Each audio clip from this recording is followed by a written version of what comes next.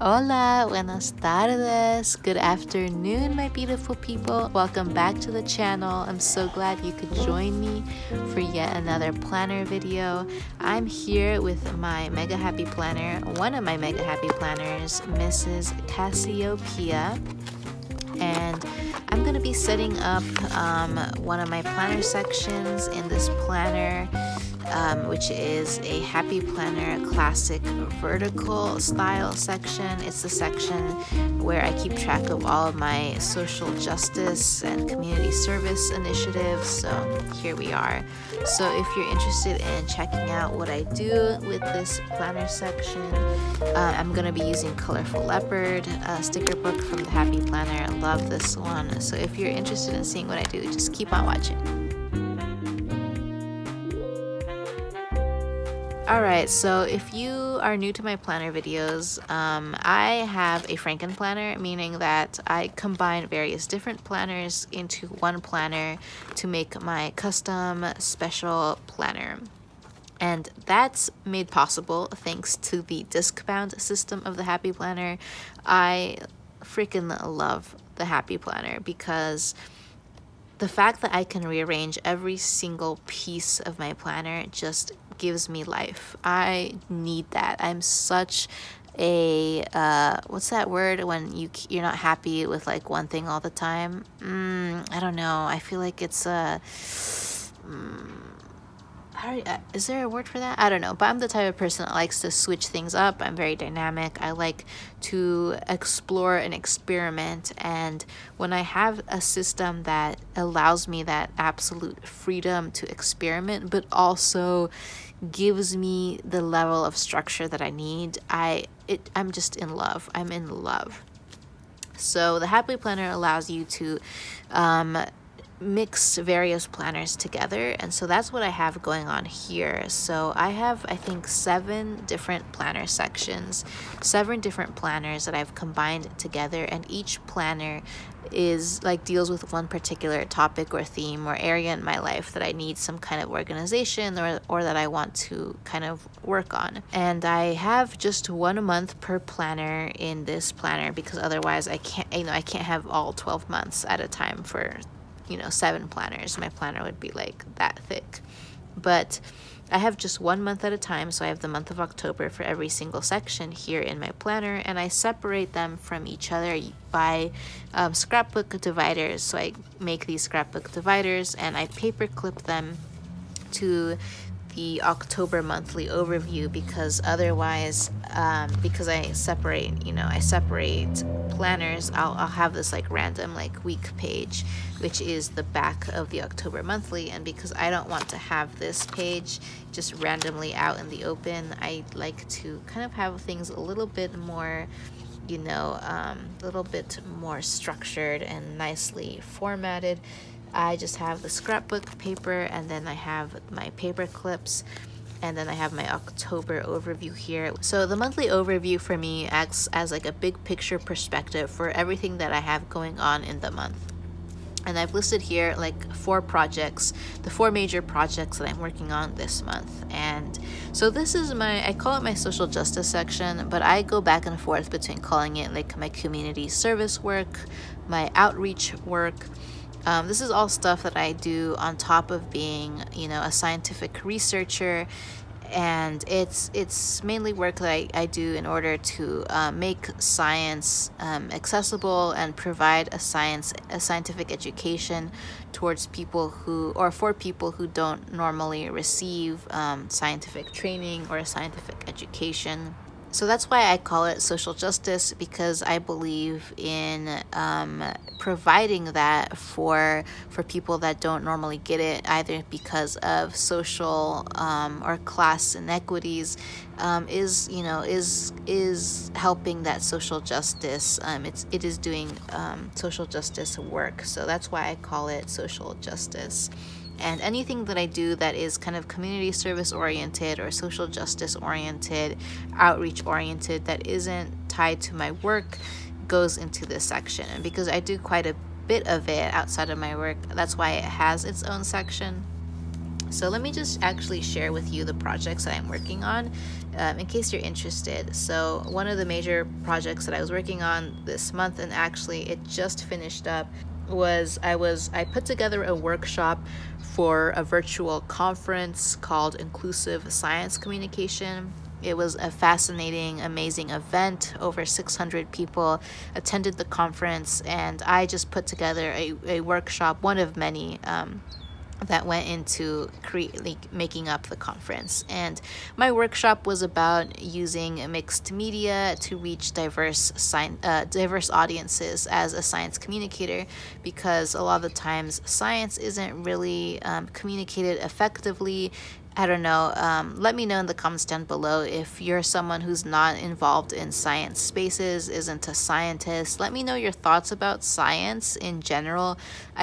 Being a scientist myself and being in science for so many years, it's so hard for me to step outside of my science shoes and kind of understand how other people like come and perceive science, how they approach science. So I try to be an effective science communicator, and so I tend to be in these science communication spaces quite a bit, and that's why I put together a workshop to share with other science communicators about how I personally communicate science and why I think using like a mixed media approach is an effective approach, especially if you're trying to reach non-traditional audiences.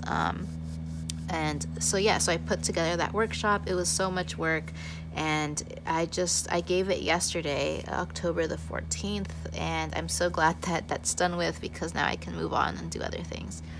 And the second project that I'm working on is a NSF grant proposal. So that's the National Science Foundation. They have grants available for people interested in doing science communication work. And so right now I'm working with a small team of scientists to put together a grant proposal to bring STEAM programming, so that's science and arts programming, to the incarcerated population of San Diego County. And we really want to put together some educational programming that uses zines. So zines are like small magazines. They're like alternative forms of knowledge and communication.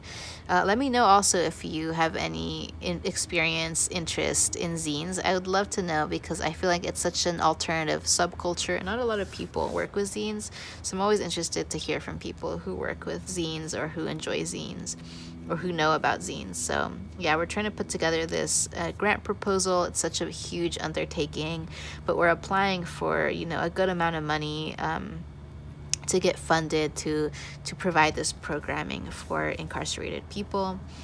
And then my third major project that I'm working on is this foodology museum exhibit, virtual museum exhibit. I mean, that's just what we call it. So as part of one of the organizations that I'm part of, the Biota Project, we like to put together mixed media content for people, and we like share that media through Instagram, Twitter, Facebook, all that. And so we tend to do a lot of like traditional media surrounding different scientific themes, and this month's theme and last month's theme, it lasted 2 months, was all about food science, food nutrition, and we always tend to try to provide more than just the basic science 101 knowledge about food. We try to give it a little bit more of a political, a socio-political, a historical context. It's not just like science knowledge. So we did a whole exhibit on food science, and so that was a lot of fun. I learned a lot, and it's actually, that exhibit's coming to a close.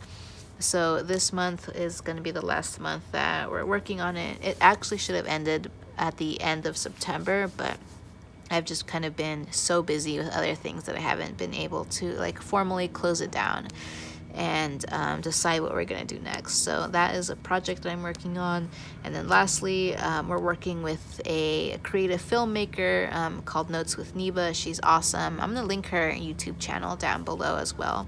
But we're working together to put together a little video on coconut oil and coconut oil science, and it's been cool to work with Neba. She's like a film artist, and she's really interested in communicating science. She has a science background. And yeah, so we've been working together to put that together and make that a reality. So that's another major project that we're working on. So those are the projects that I'm working on. And I do use this section down here, the holidays, birthdays, and dates to remember, but I don't really use it too much because I tend to just write it down on the actual calendar itself. So this is the monthly calendar. I spilled coffee on my planner the other day, and so I have all these coffee stains on the edges. And yeah, I just, you know, write down everything that is happening in the month here on the calendar. And for some reason, I tend to, I don't know why, but I decided at some point that the only sticker book that I was gonna use in this planner section was the colorful leopard. I have no idea why I decided that. I just was like, oh, I'm just gonna use the colorful leopard for this section, and that's all I want to use. I don't know, I just decided that randomly, and I think it's just because I love this sticker book and I just wanted to like go all out with this sticker book. And so yeah, I just use the sticker book in this section. I don't use anything else, and it's a lot of fun. So as you'll see that all of these stickers are from this particular sticker book, and I'm just adding like a bunch of stickers here on the calendar page because it feels like it needs something. So okay, well, let's move on. And let's do some after the pen shots, shall we? So this is the first week in October, and I have a lot of drawings in this particular section because I am a mixed media artist as part of the Biota project. And like I mentioned, we put together science communication content for people. And so we do all of our own artwork. And since I am a traditional media artist, as well as a non-traditional media artist, I tend to do a lot of like physical media, and because I'm a planner, I like kind of incorporating it into my planner. And so I have a lot of like sketches and stuff that that you'll see throughout the section. Actually, I think I showed you one here too. I did this one last week of September. Let me put the paper clips back on here.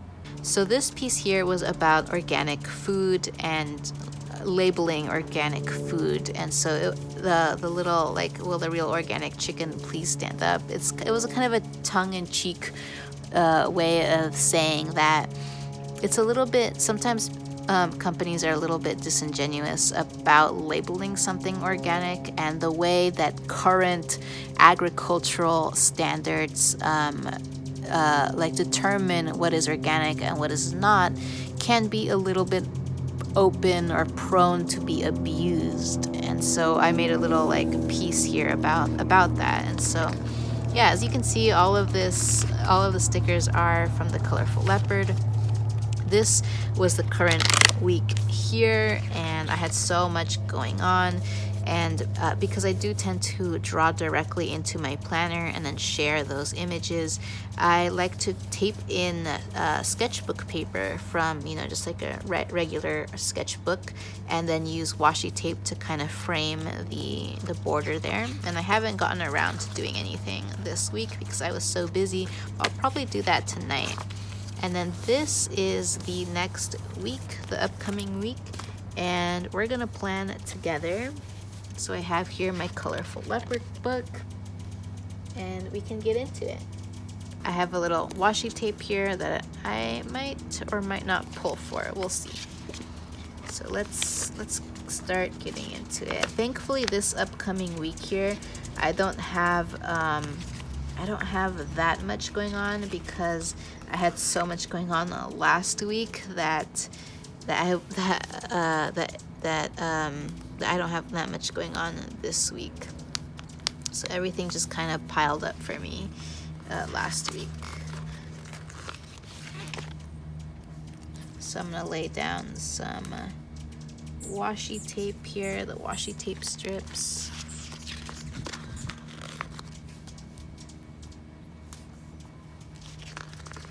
Let's use all of these black strips. Actually, this here. I tend to leave this section right here pretty open because that's where I tend to like do my little washi tape and sketchbook paper frame. So I'm gonna leave this space open.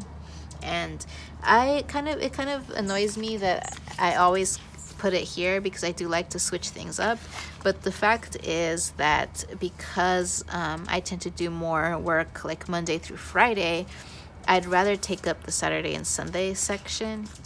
So I'd rather put this thing, like the little frame, here on this side of the page more than I would put it here, even though I do want to like switch it up. So I'm just gonna have to live with that.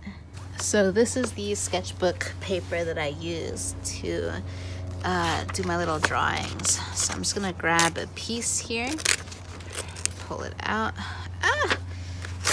Let me just pull out the whole thing and I can rip this little stuff. So it's just a regular sketchbook paper. Got it at Michael's, and what I do is I tend to rip it a little bit nicer, but I tend to cut it like in half.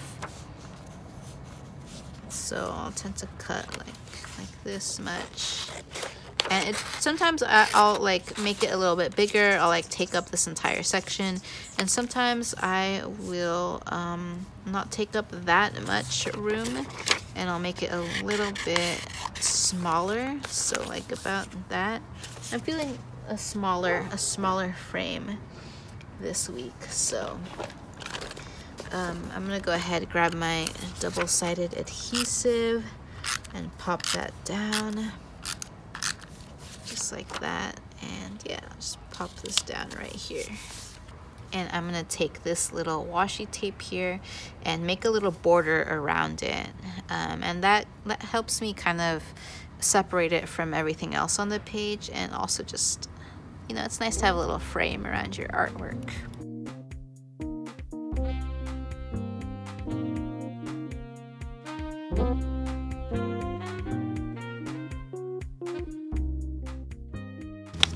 All right, there we go.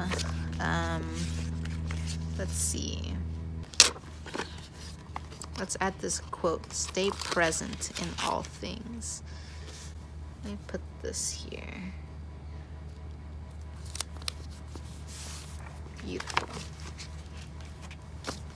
Maybe I'll pull for some of these heart stickers. Focus. I'll add one of those, and then maybe today on a Wednesday I'll add this one. Maybe I can use these guys. These are arrows. So maybe I'll just like, oops.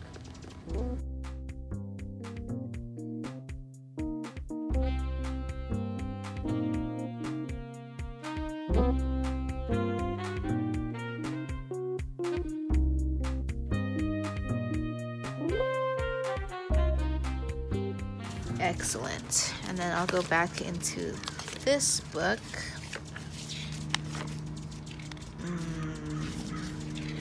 I'm gonna grab this priority sticker and put this here. Priority on Tuesday. And I love these little like drink stickers, so I'm gonna grab one and put that here. Maybe I'll grab another quote. This one: "You're doing great." Aw, it's just a nice reminder. You're doing great. Maybe purpose. No, how about this one? "No better time than now." I can put this here.